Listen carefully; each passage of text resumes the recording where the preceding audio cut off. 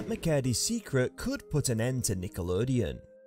For many of us, Nickelodeon was our go-to channel for shows about many types of adventures. Some were spectacular, some were funny, and some were just plain ridiculous. From Hey Arnold and Danny Phantom to SpongeBob SquarePants and Fairly Odd Parents. Each show had a distinct story to tell and a new lesson to teach. Another generation may recall classics like Rocko's Modern Life or game shows like Figure It Out.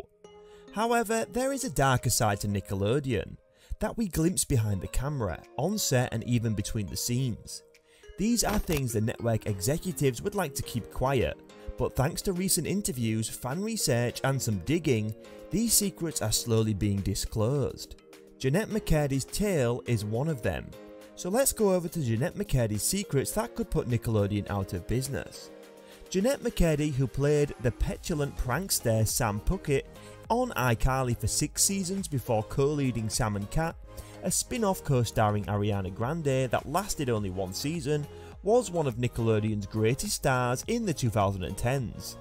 In her debut memoir, I'm Glad My Mum Died, which will be released on August 9th, McCurdy peels back the sugar-coated veneer of her sitcom experiences, which were often dictated by an allegedly abusive boss she refers to only as the creator.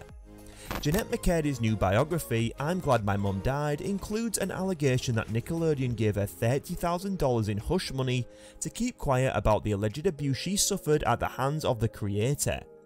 Vanity Fair published an excerpt from a book that includes this claim. McCurdy does not identify her alleged abuser by name, instead referring to him as the creator. McCurdy claims that the creator urged her to drink alcohol when she was only 18 years old and allegedly inappropriately massaged her shoulders. The actor mentioned, "My shoulders do have a lot of knots in them, but I don't want the creator to be the one rubbing them out. I want to say some things to tell him to stop, but I'm so scared of offending him." McCurdy debuted in the first season of Nickelodeon's iCarly before obtaining her own network spin-off series Sam and Cat. The actor recalls the day she learned her sitcom had been cancelled. An agent informed her that Nickelodeon was giving her $300,000 and that she should consider it a thank you gift. And McCurdy was perplexed. They're giving you $300,000 and the only thing they want you to do is never talk publicly about your experience at Nickelodeon. One of her managers told her. McCurdy claims that her manager was discussing experiences especially related to the creator. McCurdy turned down the offer despite the fact that her staff informed her it was free money. She responded, "No, it's not. This isn't free money. This feels to me like hush money. I'm not taking hush money." What the F? Nickelodeon is offering me $300,000 in hush money to not talk publicly about my experience on the show? My personal experience of the creator's abuse? This is a network with shows made for children, McCurdy writes. Shouldn't they have some sort of moral compass? Shouldn't they at least try to report some of this sort of ethical standard? She continues, "I lean back against the headboard of my bed and cross my legs out in front of me. I extend my arms behind my head and rest them in a gesture of pride. Who else would have the moral strength? I just turned down $300,000. McCurdy claims that her entire youth and adolescence were heavily exploited. Her charges have reignited speculation about mega producer Dan Schneider's unexpected departure from Nickelodeon in 2018.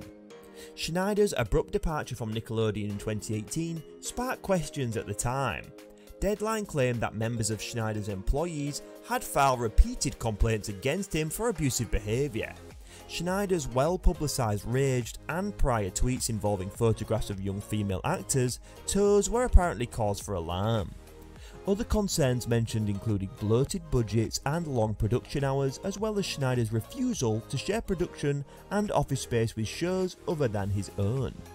Nickelodeon on their part issued an ambiguous statement. Following many conversations together about next directions and future opportunities, Nickelodeon and our longtime creative partner Dan Schneider, Schneider's Bakery, have agreed to not extend the current deal. The statement read in part, "The network thanks Schneider for his immeasurable contribution to Nickelodeon." An iCarly relaunch aired on Paramount Plus last June without Schneider's participation. In an interview with the New York Times, Schneider finally addressed the allegations but declined to comment on the network's investigation, as he began fishing for a comeback. Schneider denied ever behaving inappropriately with anyone at work and said he did not leave Nick on poor terms, instead blaming his departure on weariness. He called the online debate about his performance's usage of feet ridiculous, adding, "The comedy was absolutely harmless."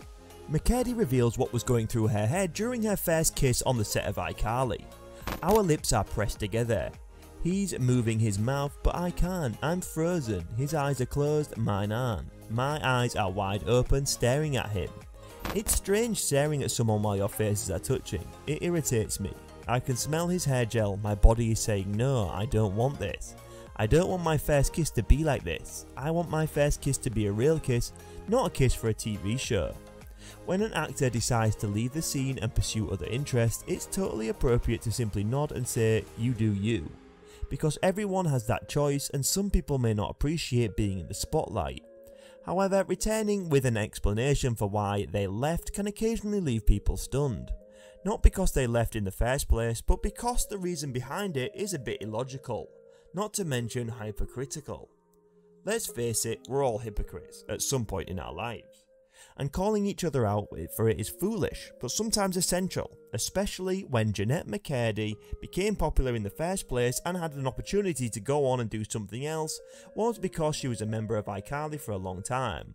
Yet to return and disclose that she'd gotten tired of the show early on but nonetheless remained with it until her departure is enough to make one's eyes cross as they try to figure out why in the world she hung around for it for so long.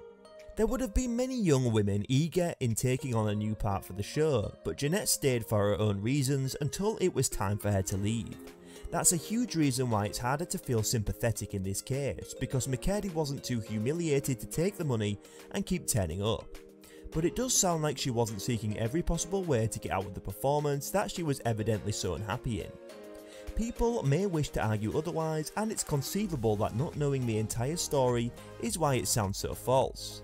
But the reason she didn't want to appear on the resurrection of iCarly is simply that she was unhappy with the program and has no plans to return to it. The other explanation she gives is equally ludicrous, but it will no doubt be defended by just as many individuals who believe money isn't the reason she stayed. So what are your opinions on Jennette McCurdy's controversial revelation? This revelation has actually left Nickelodeon with a very terrible image, and Nickelodeon may suffer greatly as a result. But I feel that things should be investigated and actions made to ensure what happened to Jennette never happens to anybody else.